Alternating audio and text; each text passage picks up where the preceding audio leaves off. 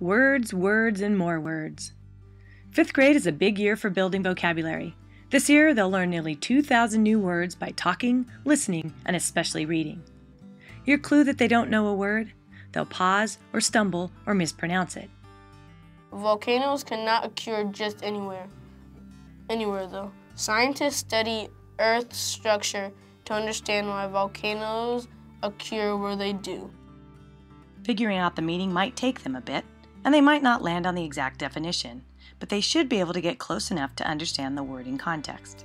Tell me what occur means.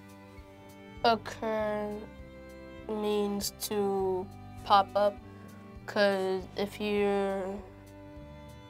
an example would be if you were to occur at a party with your friends, it would say like you would be coming. And then say pop up there. See if it sounds okay. Scientists study Earth's structure to understand why volcanoes pop up where they do. But remember, it's important that they understand the meaning of a word in context. So asking one more question will help you know whether they got it. I think a living laboratory is a live lab where they really go to the place and they study about it. And is it safer or more dangerous? Dangerous. Why? Because they're going to the real place instead of like doing it in the lab.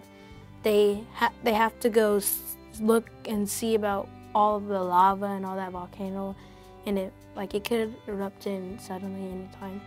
So is your child building vocabulary? By the end of the year, fifth graders can use several strategies to learn new words, including using context and pictures or looking up a word in a dictionary, and understand and explain the meaning of new words in context.